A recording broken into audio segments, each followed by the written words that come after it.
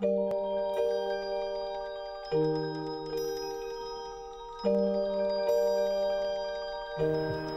Illinois.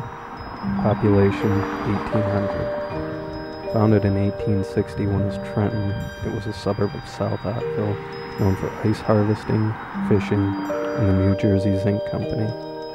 But over the years, industry left, and Depue was known for two things: the APBA Depue boat races and the location of a multi-million-dollar Environmental Protection Agency Superfund site at the former zinc factory. 16 years of being a Superfund site, not a whole lot being done. We're just trying and get a fair deal, so we got a safe place to raise our kids. That was until 2011, when a franchise came along and lifted the spirits of every man, woman, and child in town.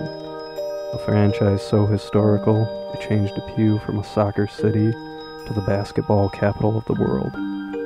This is the story of Depue Academy.